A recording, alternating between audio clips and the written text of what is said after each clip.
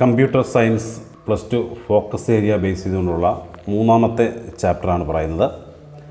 വലിയൊരു ചാപ്റ്ററാണെങ്കിൽ വളരെ ഷോർട്ടായിട്ട് പരീക്ഷയ്ക്ക് വരുന്ന ഏറ്റവും കൂടുതൽ ചോദിക്കുന്ന ചോദ്യങ്ങൾ മാത്രമാണ് ഇപ്പോൾ പറയുന്നത്. അതുകൊണ്ട് തന്നെ നിങ്ങൾ ഈ വിവരങ്ങൾ മറ്റു കൂട്ടുകാരിലേക്കൊക്കെ ഷെയർ ചെയ്യുക. ഇത് ലൈക്ക് ചെയ്യാനും മറക്കരുത്. ഇതിൻ്റെ റൈറ്റ് സൈഡിൽ ബെൽ ബട്ടൺ കാണും. ഓൾ പ്രസ് ചെയ്താൽ തുടർന്ന് വരുന്ന വീഡിയോസ് ലഭിക്കും. ഈ ചാനൽ സബ്സ്ക്രൈബ് ചെയ്യാനും മറക്കരുത്.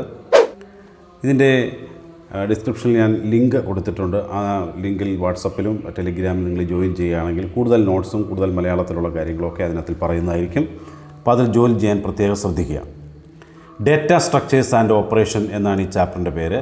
ഇതിനകത്ത് നമുക്ക് focus ഏരിയയിലുള്ളത് classification of data structure, operations on data structures, concept of stack Q and linked list, push and pop operation with algorithm. ഇത്രയാണ് പറയുന്നത്. ബാക്കി ഒരുപാട് കാര്യങ്ങളുണ്ട്, അതൊക്കെ നമ്മൾ പിടിക്കുകയാണ്.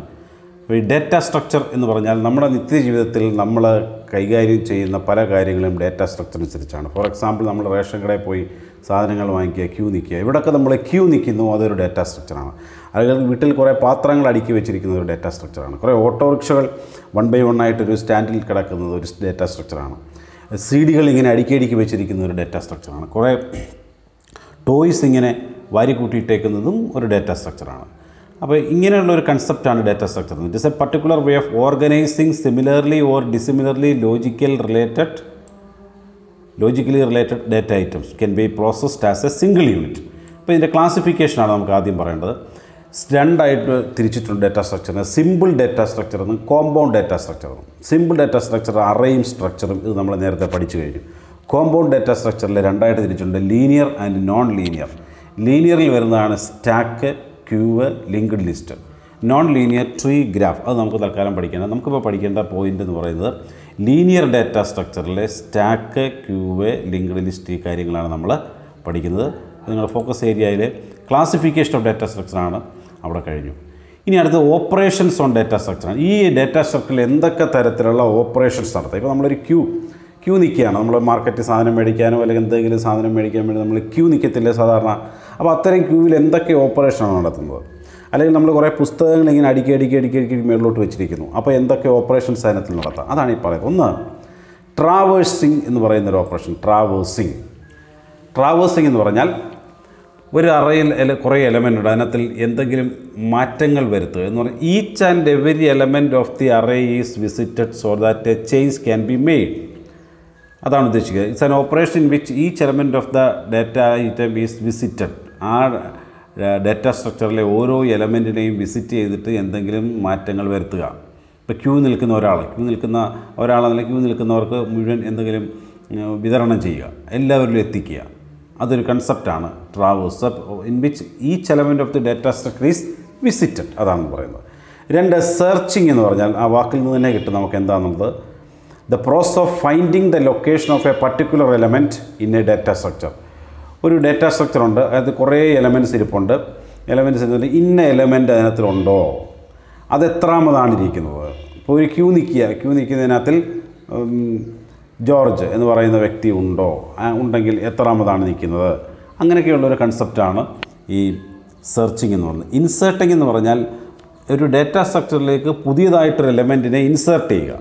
പുതിയൊരാളൂടെ വരുന്നു, ക്യൂ നിൽക്കാൻ വേണ്ടി പുതിയൊരാളൂടെ വരുന്നു.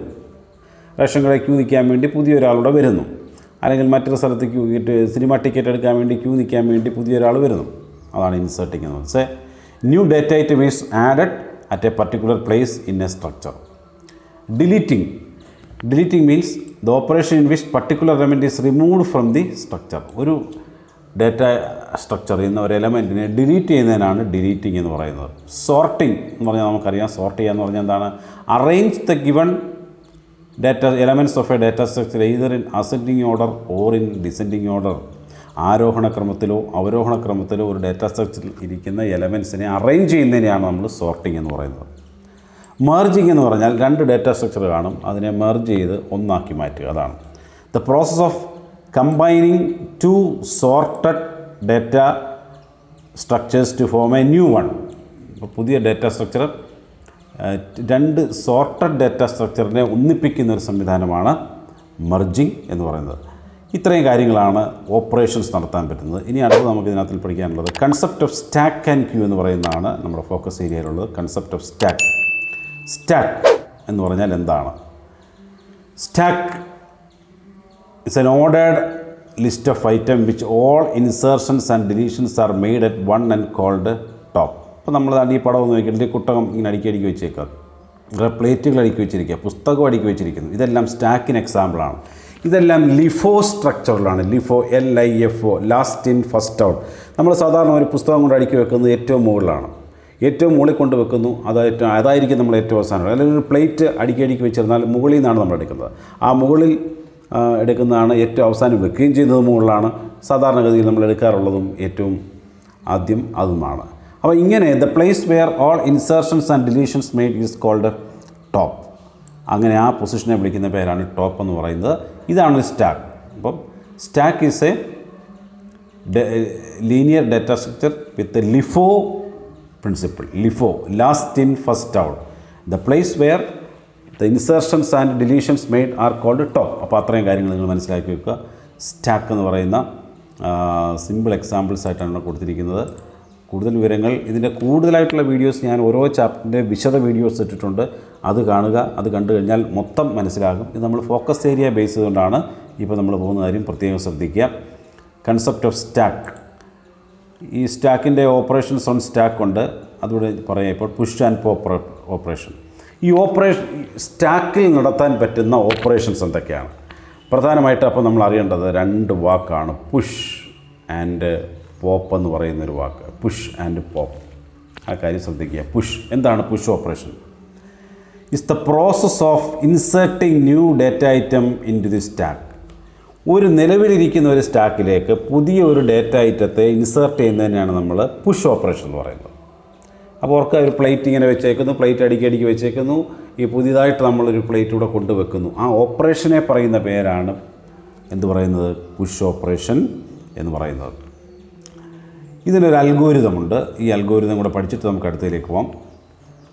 ഇതാണൊരു എംപ്റ്റി സ്റ്റാക്ക് എന്ന് പറയുന്നത്.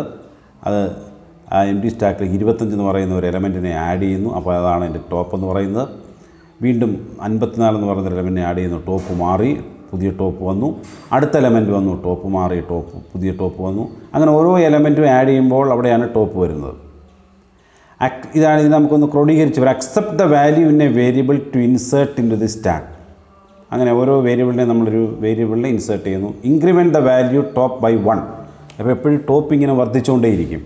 Store the value at top of stack. TOS എന്ന് പറഞ്ഞാൽ top of stack പൊസിഷനാണ്. Top of stack ഇതാണ്.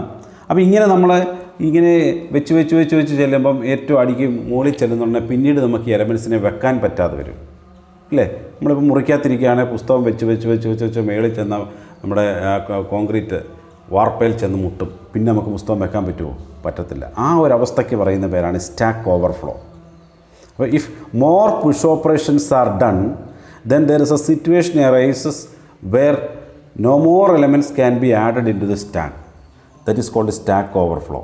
അപ്പം പിന്നീട് വെക്കാൻ പറ്റാത്തൊരവസ്ഥയാണ് സ്റ്റാക്ക് ഓപ്പറേഷൻ എന്ന് പറയുന്നത്. ഇതിൻ്റെ ഒരു അൽഗോരിതം നമ്മുടെ സിലബസിൽ പറയുന്നുണ്ട്. വിത്ത് algorithm, push and pop operation with algorithm. അത് ശ്രദ്ധിക്കുക. അൽഗോരിതം ഉണ്ട് ഇതിനകത്തിൽ. ഇഫ് ഇത് ഇത്രയും കാണാതെ പഠിക്കണം. If toss less than n മുകളിലെത്തിയിട്ടില്ലെങ്കിൽ, top മുകളിലെത്തിയിട്ടില്ല എങ്കിൽ എന്ത് ചെയ്യണം? പഴയ ടോപ്പിൻ്റെ കൂടെ TOSൻ്റെ കൂടെ ഒന്നുകൂടെ ആഡ് ചെയ്യുന്നതാണ് പുതിയ ടോപ്പ്. അവിടെ എന്ത് ചെയ്യണം? നമ്മളെ വാല്യൂ ആ ടോസിലാണ് ഇൻസേർട്ട് ചെയ്യേണ്ടത്. ഈ ആദ്യത്തെ കണ്ടീഷൻ തന്നെ ഫോൾസ് ആകുകയാണെങ്കിൽ എന്ത് നമ്മൾ മനസ്സിലാക്കണം? സ്റ്റാക്കിനകത്ത് ഇനി വെക്കാൻ പറ്റത്തില്ല. ആ അവസ്ഥയ്ക്ക് പറയുന്ന പേരാണ് സ്റ്റാക്ക് ഓവർഫ്ലോ എന്ന് പറയും. NTF. അപ്പോൾ ഇത്രയും കാര്യം 3 ലൈൻ പഠിച്ചാൽ മതി. ബാക്കിയെല്ലാം നിങ്ങൾക്ക് കിട്ടിക്കോളും. ഞാനിപ്പോൾ പറഞ്ഞ കൺസെപ്റ്റ് മനസ്സിലാക്കുക. അതിനുശേഷം നിങ്ങളൊന്നുകൂടെ വായിക്കുക. ഇതാണ് പുഷ് ഓപ്പറേഷൻ. രണ്ടാമത്തെ പോപ്പ് ഓപ്പറേഷൻ എന്ന് പറഞ്ഞാൽ the process of deleting an element from the top of the stack is called pop operation. The process of deleting an element, അത് നിലവിലിരിക്കുന്ന സ്റ്റാക്കിൽ നിന്ന് ഒരു എലമെൻറ്റിനെ ഡിലീറ്റ് ചെയ്യുന്നതിനെയാണ് എന്ത് പറയുന്നത്? പോപ്പ് ഓപ്പറേഷൻ എന്ന് പറയുന്നത്. ഡിലീറ്റിംഗ്. ഇതാണ് നമ്മൾ ഒരു പാത്രം എടുക്കുന്നു, അടുക്കി വെച്ചിരിക്കുന്ന പാത്രത്തിൽ നിന്ന് മുകളിൽ നിന്ന് പറഞ്ഞാൽ എടുക്കുന്നു. അതൊരു പോപ്പ് ഓപ്പറേഷനാണ്. അതിൻ്റെ താഴത്തെ എടുക്കുന്നു. അപ്പോൾ ടോസ് മാറും. ടോസ് പഴയ ടോസിനെക്കാട്ടിൽ ഒന്ന് കുറവായിരിക്കും പുതിയ ടോസ് എന്ന് പറയുന്നത്. ആ കാര്യം ശ്രദ്ധിക്കുക. മറ്റത് ടോപ്സ് ഒന്ന് കൂടുതലായിരിക്കും, +1 ആയിരിക്കും. ഇവിടെ ടോസ് -1 ആണ്. കാരണം ഓരോന്ന് എടുത്ത് മാറ്റി വരികയാണ്. ഇതിൻ്റെ അൽഗോരിതത്തിലേക്ക് നമുക്കൊന്ന് പോകാം. അൽഗോരിതം ഇതാണ്. ഇഫ് ടോസ് ഗ്രേറ്റർ ദാൻ -1 എന്ന് പറയാൻ കാര്യം എന്താണ്?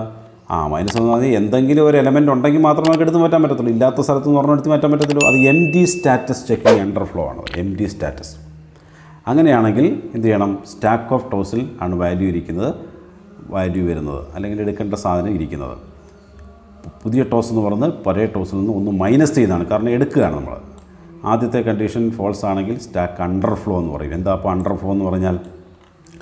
അണ്ടർഫ്ലോ എന്ന് പറഞ്ഞാൽ ഈ കൂടുതൽ പോപ്പ് ഓപ്പറേഷൻ നടത്തി അല്ലെങ്കിൽ എടുക്കലുകൾ നടത്തി ഒരു എലമെൻറ്റ് പോലും ഇനിയും എടുക്കാനില്ലാത്തൊരവസ്ഥ വരും. ആ അവസ്ഥയ്ക്കാണ് സ്റ്റാക്ക് അണ്ടർഫ്ലോ എന്ന് പറയുന്നത്. So where more pop operations are done there no element is to B deleted. അതാണ് പറയുന്നത്. എടുക്കാൻ അല്ലെങ്കിൽ ഒന്നും എടുക്കാനില്ലാത്തൊരവസ്ഥ വരും. എടുത്തെടുത്ത് ശൂന്യമായി ഇരിക്കുന്ന നമ്മൾ പ്ലേറ്റുകൾ എല്ലാവരും എടുത്തു കഴിയുമ്പോൾ അവസാനം ഒരു പ്ലേറ്റ് ഇല്ലാത്തൊരവസ്ഥ വരും. ആ അവസ്ഥയ്ക്കാണെന്ന് പറയുന്നത് സ്റ്റാക്ക് അണ്ടർഫ്ലോ എന്ന് പറയുന്നത്. അപ്പോൾ അതിൻ്റെ അൽഗോരിതമാണിത്. അൽഗോരിതവും പഠിക്കുക. അപ്പോൾ 2 അൽഗോരിതം പഠിഞ്ഞു, പുഷിൻ്റെയും പോപ്പിൻ്റെയും 2 ലൈൻ, 3 ലൈൻ മാത്രം പഠിച്ചാൽ മതി. ഇതങ്ങ് എഴുതി പഠിക്കുക. നിങ്ങൾക്കത് ലഭിക്കും. ഉറപ്പായിട്ട് അതിനുള്ള മാർക്ക് ലഭിക്കുകയും ചെയ്യും. ഇനി അടുത്തൊരു സ്ട്രക്ചറാണ് ക്യൂ എന്ന് പറയും. ഈ ക്യൂ നമ്മൾ നിത്യേന എല്ലായിടത്തും കണ്ടിട്ടുള്ളതാണ്. ക്യൂ അതുകൊണ്ട് ഇവിടെ സ്റ്റാക്ക് ക്യൂ പഠിക്കാൻ പറഞ്ഞിട്ടുണ്ട്. ക്യൂ അതുകൊണ്ടാണ് ക്യൂ പറയുന്നത്. ക്യൂ എന്ന് പറഞ്ഞാൽ നമുക്കറിയാം, ക്യൂ ഇസ് മുമ്പേ പറഞ്ഞ ഡാറ്റ സ്ട്രക്ചർ അല്ല, അതിൽ നിന്ന് വ്യത്യസ്തമായിട്ടുള്ളൊരു ഡാറ്റ സ്ട്രക്ചറാണ് ക്യൂ എന്ന് പറയുന്നത്. Q is FIFO principle, first in first out അല്ലേ? നമ്മൾ കണ്ട ക്യൂ നിൽക്കുന്ന പടമായി കൊടുത്തിരിക്കുന്നത്. ഇലക്ഷൻ നിൽക്കുമ്പോൾ ക്യൂ ആണ് നിൽക്കുന്നത്. ഏറ്റവും അവസാനത്തെ ആളാണോ ആദ്യം പോകുന്നത്? അല്ല, ഏറ്റവും ആദ്യം നിൽക്കുന്ന ആളാണ് ആദ്യം പുറത്തേക്ക് പോകുന്നത്. അതുകൊണ്ടാണ് FIFO, first in first out. ആദ്യം വന്ന ആൾ ആദ്യം പുറത്തേക്ക് പോകുന്നു. ഫസ്റ്റ് ഇൻ ഫസ്റ്റ് ഔട്ട് എന്ന് പറയുന്ന പ്രിൻസിപ്പിളാണ് ക്യൂവിനകത്തുള്ളത്. ആ കാര്യം ശ്രദ്ധിക്കുക. അപ്പോൾ നമ്മൾ നോക്കി, ഇതാണൊരു ക്യൂ നിൽക്കുന്നത്. 0, 1, 2, 3 പൊസിഷനുണ്ട്. അതിൻ്റെ ഫ്രണ്ടും റിയറും ഉണ്ട്. 2 വാക്ക് ഓർത്തിരിക്കുക, ഫ്രണ്ട് ആൻഡ് റിയർ. ഏറ്റവും മുൻഭാഗത്തെ ഫ്രണ്ട് എന്ന് പറയും, ഏറ്റവും അവസാനത്തെ എലമെൻ്റ് ഇരിക്കുന്ന ഭാഗത്തെ റിയർ എന്ന് പറയും. ഫ്രണ്ടും റിയറും, ആ കാര്യം ശ്രദ്ധിക്കുക. ഫ്രണ്ട് എന്ന് പറഞ്ഞാൽ ക്യൂവിൻ്റെ ഏറ്റവും, അതായത് 0th പൊസിഷനിൽ ഇരിക്കുന്ന ഏറ്റവും ഫസ്റ്റ്. ക്യൂ എന്ന് പറഞ്ഞാൽ, റിയർ എന്ന് പറഞ്ഞാൽ ഏറ്റവും അവസാനത്തെ ആൾ. അപ്പോൾ ഇവിടെ അഡീഷൻസും ഡിലീഷൻസും എവിടെയാണ് നടക്കുന്നത്? റിയറാണ് നടക്കുന്നത് അല്ലേ? സോ ഓപ്പറേഷൻസ് ഉണ്ട്. ഇൻസേർഷൻ നടത്താൻ പറ്റും. ഇൻസേർഷൻ ക്യൂവിൽ നടത്തുന്നത് എപ്പോഴും റിയറിലായിരിക്കും എന്ന് പറയുന്നത് പ്രത്യേകം ശ്രദ്ധിക്കുക. നമുക്കറിയാം, പുതിയ സ്ഥലത്ത് ഒരാളിനെ കൊണ്ട് വെക്കണമെന്നുണ്ടെങ്കിൽ അത് മുൻപിൽ നമ്മൾ ക്യൂ നിൽക്കുന്നതിൻ്റെ ഫ്രണ്ടിൽ കൊണ്ട് ആരെങ്കിലും വെക്കുമോ? വെക്കത്തില്ല. വെച്ചാൽ ഉടനെ അടിയുണ്ടാവും അവിടെ. അപ്പോൾ അതുകൊണ്ട് അത് ക്യൂവിൻ്റെ ഏറ്റവും അവസാനമാണ് പുതിയ ആളിനെ ഇൻസേർട്ട് ചെയ്തതാണ്. ക്യൂവിൻ്റെ റിയറിലാണ് പുതിയ ഐറ്റത്തെ ഇൻസേർട്ട് ചെയ്തുകൊണ്ടേയിരിക്കുന്നത്. റിയറാണ് മാറുന്നത്. അപ്പോൾ ഇതാണ് ഇതിൻ്റെ അൽഗോരിതം എന്ന് പറയുന്നത്. അൽഗോരിതം ഒന്നുകൂടെ പറയാം. If rear equals -1 then front equal to rear equal to 0. M T status check ചെയ്യുന്നതാണ്. റിയറും ഫ്രണ്ടും 0 ആണെങ്കിൽ മാത്രമേ നമുക്കവിടെ പുതുതായിട്ട് ആളിനെ ഇൻസേർട്ട് ചെയ്യാൻ പറ്റത്തുള്ളൂ. വാല്യൂ ഓഫ് ക്യൂ ഓഫ് റിയറിൽ എന്ത് ചെയ്യണം? വാല്യൂ ഇൻസേർട്ട് ചെയ്യണം. നമുക്ക് ഇൻസേർട്ട് ചെയ്യുന്ന ആളിനെ കൊണ്ടുവച്ചു. Q of റിയറില്ല.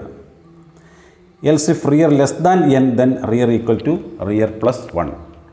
Less than n, അതായത് ആ ഫുൾ ആയിട്ടില്ല എങ്കിൽ, സ്പേസ് അവൈലബിലിറ്റി ചെക്ക് ചെയ്യാണ്. ഫുൾ ആയിട്ടില്ല എങ്കിൽ പഴയ റിയറിൻ്റെ കൂടെ ഒന്നുകൂടെ ആഡ് ചെയ്യുന്നതാണ് പുതിയ റിയർ. അതായത് നമുക്ക് ക്യൂവിൽ ഓരോരുത്തരെയും ഇൻസേർട്ട് ചെയ്യുകയാണ്. വാല്യൂ ഓഫ് ക്യൂ ഓഫ് റിയറിലാണ് എന്ത് ചെയ്യുന്നത്? വാല്യൂ പുതിയ ആരെങ്കിലും ഒരാൾ വന്നിരിക്കുന്നത്, അല്ലെങ്കിൽ വാല്യൂ ഇൻസേർട്ട് ചെയ്യുന്നത്. അല്ലെങ്കിൽ പ്രിൻ്റ് ക്യൂ ഓവർഫ്ലോ എന്ന് പറയും. മുമ്പേ പറഞ്ഞ പോലെ ഉണ്ട്, ക്യൂ ഓവർഫ്ലോ ഉണ്ട്.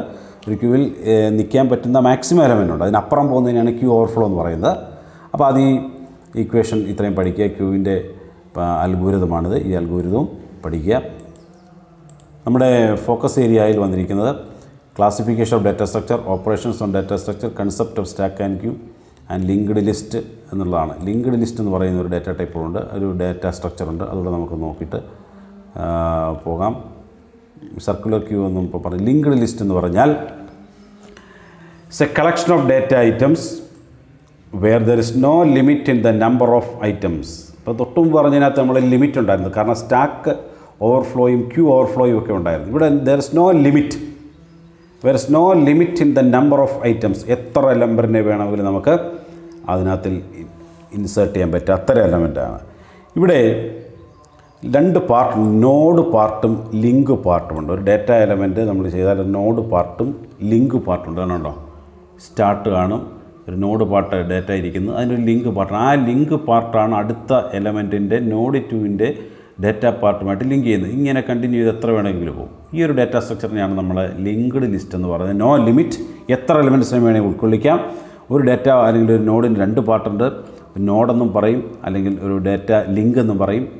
ഒരു ഡാറ്റ ലിങ്കാണ് അടുത്ത സ്ട്രക്ചറിൻ്റെ അല്ലെങ്കിൽ അടുത്ത ലിങ്ക്ഡ് ലിസ്റ്റിലെ എലമെൻറ്റിൻ്റെ ഡാറ്റ സ്ട്രക്ചറുമായിട്ട് ഡാറ്റ പാർട്ടുമായിട്ട് ലിങ്ക് ചെയ്യുന്നത്. ഈ പടം മാത്രം ഓർക്കുക, ലിങ്ക്ഡ് ലിസ്റ്റ്. അപ്പോൾ ഇതിനകത്ത് ഇംപ്ലിമെൻറ്റേഷൻ ഒന്നും പറയുന്നില്ല, എത്ര വേണമെങ്കിലും നിങ്ങൾക്ക് ചെയ്യാം. എന്നിട്ട് കൂടുതൽ വീഡിയോസ്, ഇതിൻ്റെ വിശദമായ വീഡിയോസ് നമുക്ക് അതിനകത്തുനിന്ന് ലഭിക്കുന്നതായിരിക്കും. അത് നിങ്ങൾ നോക്കിയാൽ മതി. ലിങ്ക്ഡ് ലിസ്റ്റ് എന്ന് പറയുന്നൊരു ടോപ്പിക്കുണ്ട് ഇതിനകത്തിൽ. അപ്പോൾ ഇത്രയും കാര്യങ്ങളാണ് ഇതിനകത്തിൽ പ്രധാനമായിട്ടുള്ളത്. നിങ്ങൾ ഈ കാര്യങ്ങളൊക്കെ നോക്കുക. ഡാറ്റ സ്ട്രക്ചർ ആൻഡ് ഓപ്പറേഷൻസ്, ഇത്രയും കാര്യങ്ങൾ നന്നായിട്ട് പഠിക്കുക. പ്രത്യേകിച്ച് ക്യൂവും സ്ട്രക്ചറും അതുപോലെ തന്നെ ലിങ്ക്ഡ് ലിസ്റ്റ് എന്താണെന്ന് ഒന്ന് മനസ്സിലാക്കുക. ഒരു പടം വരയ്ക്കുക. ഇത്രയാണെങ്കിൽ നിങ്ങൾക്കത് ലഭിക്കും. നല്ല മാർക്ക് ഇതിനകത്തുനിന്ന് സ്കോർ ചെയ്യാൻ പറ്റും. അതുകൊണ്ട് എല്ലാവരും ഈ കാര്യം പ്രത്യേകം ശ്രദ്ധിക്കുക. നമ്മുടെ കൂടുതൽ പഠന പരമ്പരകളാണ് ഇതിനകത്തിലൂടെ പോകുന്നത്. നിങ്ങൾക്ക് ഏറ്റവും ഇഷ്ടപ്പെട്ട രീതിയിൽ കുറഞ്ഞ മാത്രം, അത് മാത്രമേ പഠിച്ചാൽ മതി. ഒന്നുകൂടെ ഓർമ്മിക്കാൻ വേണ്ടിയാണ് പറയുന്നത്. എല്ലാവരും ഈ സമയം പരമാവധി ഉപയോഗപ്പെടുത്തുക. നിങ്ങളുടെ മറ്റ് കൂട്ടുകാരിലേക്കൊക്കെ ഷെയർ ചെയ്യുക. ഇതിൻ്റെ റൈറ്റ് സൈഡിൽ ഒരു ബെൽ ബട്ടൺ കാണും. ഓൾ പ്രസ് ചെയ്താൽ തുടർന്ന് വരുന്ന വീഡിയോസ് നിങ്ങൾക്ക് അപ്പോൾ ലഭിക്കുന്നതായിരിക്കും. ഈ ചാനൽ സബ്സ്ക്രൈബ് ചെയ്യാൻ മറക്കരുത്. Thank you.